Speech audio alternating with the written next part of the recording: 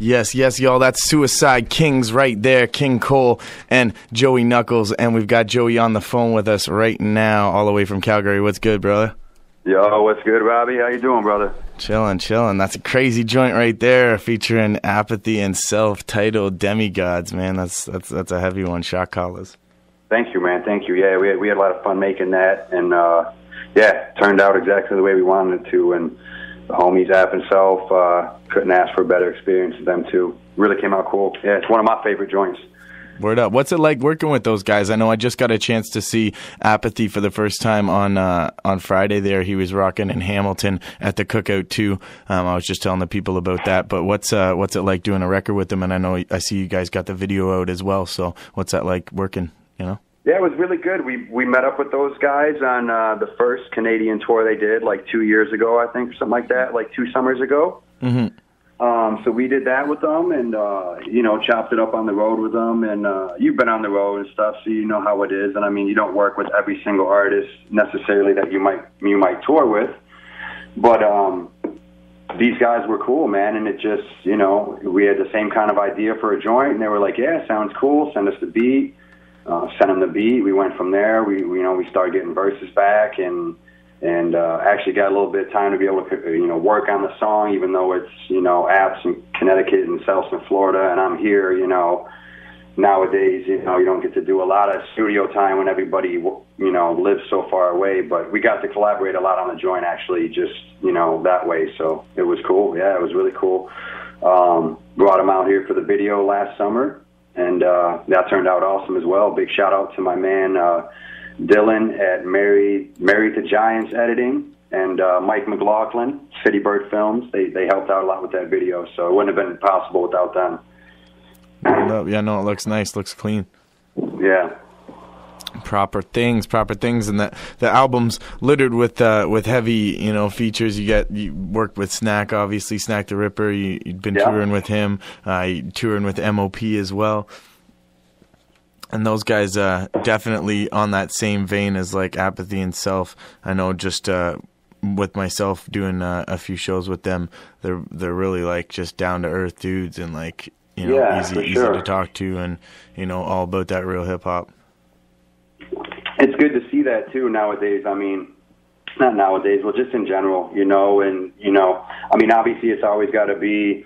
Everyone's got to be, business has to be taken care of, but if you're going to be taken care of in a good way and everyone's cool and stuff, it's a lot easier to work, it makes you want to work with people more, Definitely.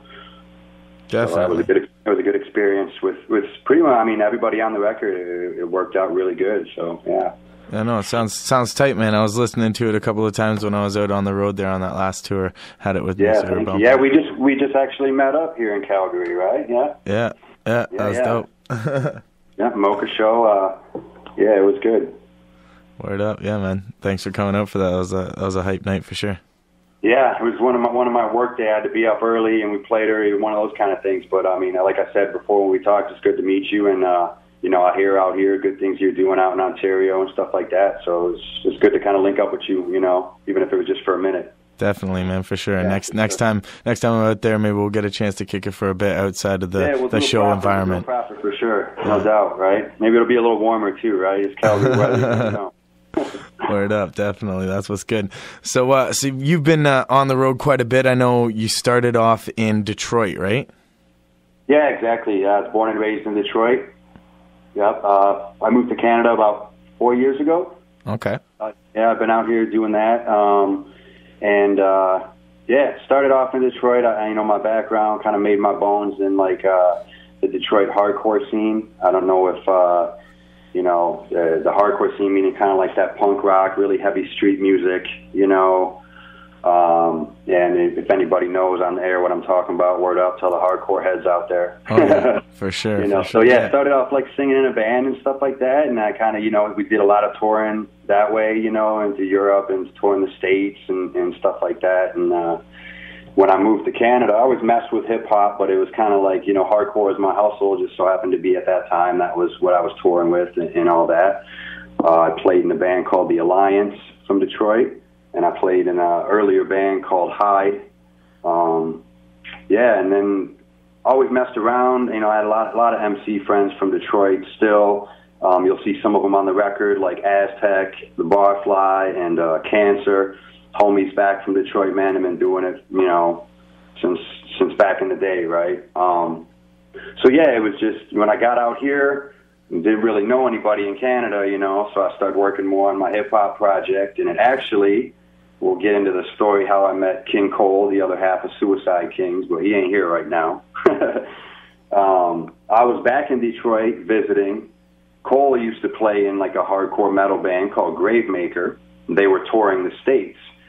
Just so happened I went out to Detroit, legendary venue called the Magic Stick, to see the band he was touring with, which was Terror, a big hardcore band from L.A. And long story short, I got to yapping with somebody outside how I was moving to Calgary. He was like, "You're from Calgary?" I said, "No, I'm from Detroit, but I'm moving there." We were freestyling, just doing the thing outside. He was like, "Yo, I make beats." I'm like, "Well, cool, because I don't know anybody out there." And, long story short, man, he had about another month on tour. Once he got home, he hit me up, and, the rest is what you're seeing right now. Word up. That's nice. Yeah, it's actually a crazy story how he was from Calgary, and I was coming here, but we actually met in Detroit, just random, It was pretty wild. So yeah, it's dope. And then you got a chance to link up when you're out there and making some killer music together for sure. Yeah, thank you, brother. I appreciate that. I know he's nice on the ones and twos too. I like that. He's good. Yeah, he's good, man. We're both too growing together as artists as well. Working together. We put out the first joint, Reign Supreme, like maybe 2.5 years ago now, and I mean you should be able to hear the progression through the records. That we were just getting to know each other and each other's style at that point, and I think we really nailed it with Crown of Thorns. We're pretty happy about that release. So for sure, man, it's complete. Yeah. Full project, and just the sounds on it. They're all banging instrumentals. You guys come hard, and the lyrics, everything. It's all real hip hop stuff. I definitely enjoyed listening to it. Yeah. We try. It's good music for sure. So I wanted to talk to you a little bit about, because you are from Detroit area, and that's a big kind of capital of hip hop in the States. A lot of really, really dope MCs have come out of that area. You can't not talk about one of the number one MCs in the game, of course, Eminem, who was born and raised in the Dirty D, as they call it. What's that like, the environment, growing up around that scene in Detroit? And I hear a lot from over here across the border. I've only got a chance to go down there once, and it was like quick in and out type thing, so I didn't really get to see much. But what I did see was like kind of like really like I was just like, yo, it's like they're not taking care of things here or something. And then we hear that like the whole city went bankrupt or something, and like no other parts in the country want to come in to help them out and stuff. And it has something to do with like the steel industry that was like huge that was there. And then all of a sudden it got completely shut down, and everyone lost their jobs, lost their homes and everything. So like, if you can kind of like, as someone who lived there and experienced that kind of stuff, can you talk a little bit about, the situation that happened there as far as like the poverty and that, and how they're, kind of coming back to rejuvenate the city now? Yeah, well, I mean, again, I've been gone for 4 years, but I go home. I'm usually back in Detroit about 2-3 times a year. I'm actually going back in a couple weeks here. All my family, friends, people's there. We're actually going to shoot a video for the joint I did with Aztec and Cancer while I'm home, Attack of the Beat Fiends. So, yeah, man, honestly, sometimes I feel guilty even being in Canada. And, I mean, I'm not balling by any means, but, I mean, there's health care here that I recently needed. I had to have just a random surgery that if I wasn't here and I was living back in Detroit, I probably still wouldn't have health insurance, or if I did, I'm sure it wouldn't have been good enough to cover, all of my surgery. So, I mean, sometimes I feel guilty being out here and being afforded the things that, Canadians just grown up having. I remember when I first moved out here, I was stoked about the health care because I was, in my 20s at that point, still didn't have health care, coming from Detroit. I just couldn't afford it with the job that I had and whatnot. And just being able to, if I broke my arm or even if I got a cold or something, I can just go to the doctor here, Yeah. So, I mean, stuff like that, I mean, I hope you guys don't take it for granted. I think we do. I think a lot of us truly do. It's like, it's touching to hear you talk about like how much that's really affected you, and how that's like one of the trump cards of being up here is like that, you know, that benefit of the healthcare, because I think a lot of people do really take it for granted. You know what I mean? I mean, if you've never, I mean, from the time I'm assuming you're Canadian, from the time you were born until as long as you're a citizen here, you will have healthcare taken care of. You know, that's not something that we grew up with. So I can understand where people are kind of like, oh, well, it's not the best healthcare or this or that. I'm like, hey, you know, if you grew up where I grew up, or, you know, a lot of places in the States, you know, most places, you know, there's nowhere in the States that just offers, the government just doesn't offer healthcare. You know, either you get it from a good job, and even then you're paying a portion of it out of your, you know, salary or whatnot. Or, you know, if you don't have a good job, you can afford at least the bare minimum to where if you did get in a car accident or something like that, you're not going to get a $10,000 bill after that, you know, not only having to deal with, you know, maybe having to be off work for that amount of time. So, yeah, I mean, it's definitely something that even being over here, I look at a different light. When I go back home, I see things a bit differently, you know. As far as the crime and everything goes, I mean, it's a problem. You know, I'm not going to say it's not, or I'm not talking bad about Detroit. I love Detroit. It's always going to be my home. And as far as the city and the history and the culture there, I mean, I think it gets overlooked a lot of times with everything bad that's going on there. Mm-hmm. You know what I'm saying? I mean, music, Motown. There's a big genre of music was birthed there. You know. You mentioned before the steel industry and the auto industry. My dad met his demise, we'll just say, at the actual steel industry. My dad was had an accident on the job, and he died on the job. He worked for Detroit Edison at that time, which was a big steel plant in Detroit, just supplied everything, you know. Same thing back then. They ran the power too. If you got your power, you get it through Detroit Edison and whatnot. So, yeah, I mean, I don't want to go too much into it, but it is what it is. Detroit has a lot of great things to offer as well. Unfortunately, I mean, you can honestly, it goes back to the riots back in '67. We never really recovered from that. You know, if you know deeper history of Detroit, we had one of the biggest, still might be the biggest to date riots in U.S. history. So where, you know, my parents lived through it, and there's tanks rolling down the street, and that was the decline where everything started moving, you know. Mm-hmm. We'll just call it white flight, started moving out of the city and moving, you know, 10, 15 minutes away. Doesn't matter what color you were. If you had the money and you could get out, a lot of people were leaving then.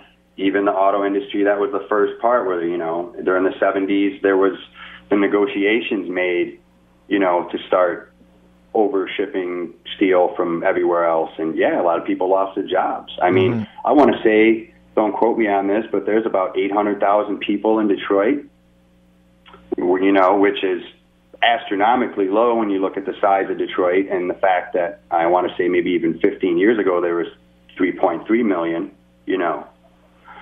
So, yeah, you know, unfortunately, a lot of my, you know, friends and family are still there, and luckily a good portion of them are doing fairly well, you know. But I have had friends and family suffer the demise of Detroit, you know, people that had houses and families, you know, all of a sudden, you know, really bad things happen and bad choices get made, and, you know, people lost their families, lost their lives, you know, to some of the things that have happened to Detroit and the people that live there. So, what do you think that says? What do you think that says about, like, I think society as a whole? I'm always so curious about these types of, you know, social situations where, you know, a whole city can, like you say, get into an uproar and riot like that. I wasn't too aware of that. I'm glad that you're kind of educating me here a little bit on like the situation that happened there, because I wasn't aware.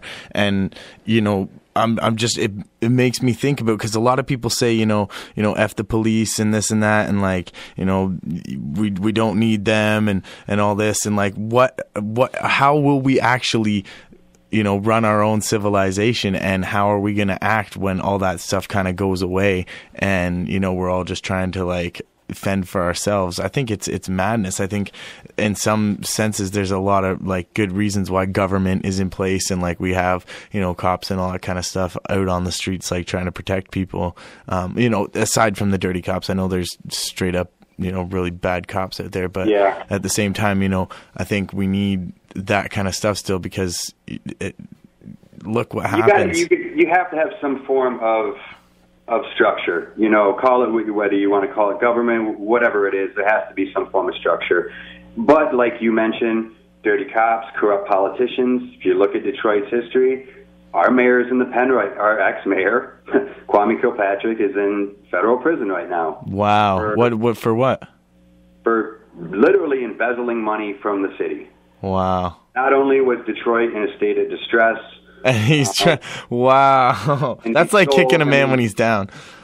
Pretty much. I mean, that's the thing, Detroit's like, you talk about fending for yourselves and stuff like that. Yeah, I mean, we're going back to old Wild Wild West days, but if you look at Detroit is a city, well, Michigan is a state in general, that has an open carry license, meaning you can carry a sidearm, as long as you go through the proper channels to get your permit and do it the correct way. Yeah.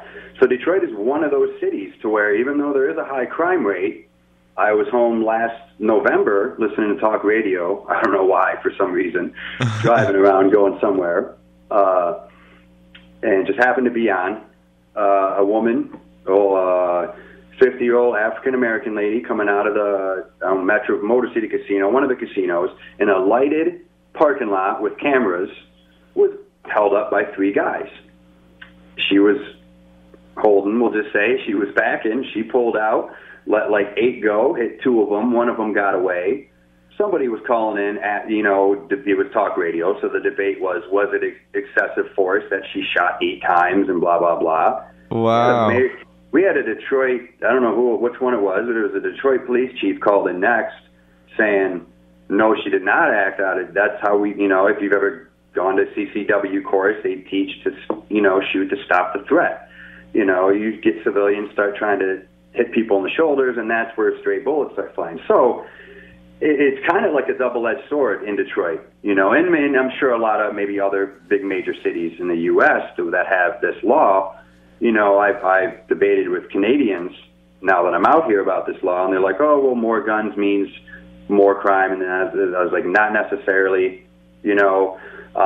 If you look at most crimes, a horrible crime that happened here in Calgary, a big stabbing, I think one of the worst crimes that's happened here in Calgary's history, it was national news, I believe, was done with a simple kitchen knife. It's not the gun that kills the person, right? What cities like and states like Michigan and Detroit are doing, and I want to say there's 30-some states that have this law implemented, is putting guns in in the hands of law-abiding citizens that go through the proper channels to get them, to protect themselves because they happen to live in a dangerous city. Mm-hmm. Again, we talk about the police. The police are, just as crooked as our mayor was. We really have to look into Detroit's past history, and honestly, for anybody interested, the basis of the conversation seems to be about Detroit. There's a lot of good documentaries out there as well, too, that, will let you know. A lot of people just hear things on the radio about Detroit and TV and have heard Eminem's story and that. I really don't know where it all started, so, yeah. That's good, man. I'm glad you know so much about it and you're passionate about it. You can tell it's your city, your hometown, and it's my city. Anybody you meet from Detroit, it's one of the most, which is weird because it's not like our city's really giving back, but people are strong-hearted in Detroit. They love their city, and you come from there, you got to be strong-willed. You just got to be strong mentally, even more than physically, right? I recently was on Facebook and seen that Detroit has a higher death toll than the country of Colombia. I guess, Colombia in general. That's crazy, scary. You know, and the fact that the U.S. federal government is giving Colombia $300 and some million to help with their, I'm assuming, problems. Yeah. And they're giving Michigan, or I don't know if it's Michigan or the state of Detroit, 90-some million, and 35 million of that's going to improve roads. 2 million is going to improve the police force, you know, and all that stuff that really needs, you know. So it's kind of sickening, you know, when you really start to look at it, right? But you know, it is what it is right now, and I can just hope that the city gets better. And again, there's so much good stuff to offer. Food, like I said, I'm going home soon. I can't wait to eat all the good Mexican food that's in Detroit. You know, Suicide Kings are playing a show. So, I mean, all the good music, the jazz in Detroit. I mean, Tigers, you know, I'm a big Tigers fan, so I'm looking forward to seeing a ball game and Detroit's a great city. Don't be scared. Don't be scared. Just be careful. There you go. There's the lesson. There's the lesson to the story right there. I like that. That's good, man. Word up. That's scared, cool. Just be careful, you know? I like that, man. I like that. Thank you so much, man, for educating me a little bit on that situation and letting people know about, you know, Detroit and stuff, because I think it's important to hear about this stuff. Everybody hears stories, but, you know, to actually hear a story from someone who's lived there, you know, that's good. Yeah, man, no doubt. And I'm glad to be in Canada. Don't get me wrong. I love it out here. We just celebrated it Canada Day. I did celebrate Canada Day. I did it just like we did 4th of July. You know, had the barbecue and the whole 9 yards, and you know, it was good. That's cool, and then you get to celebrate that as well on Friday. Yeah, I do. Right? Yeah, the 4th is this Friday. Yeah, and I'll be back home in a couple weeks, so it'll be good. Right up. That's what's good, man. Well, much respects for doing the interview. You know, I mean, I hope to you, brother. Yeah. I hope to see you again out. I'm sure I will on another tour, another adventure out here in the hip hop world. Yeah, it seems like I'm sure we'll cross paths again. Definitely. Yeah. All right, word up on a joint. Bump this Snack the Ripper joint right here. The Examples one that you did. Good, respect, man. Yeah, that's off. If you don't mind, a shameless plug, really quick. Drop it. We did do a vinyl of Crown of Thorns. Nice. I don't even know if you're aware of that. So if you're not, really quick, we did a vinyl of Crown of Thorns. It's out on a label out of Paris, France. It's called Knives Out Records. So I mean, you can order it from them. You can get it from us online. You can always just hit us on Facebook, Suicide Kings Hip Hop.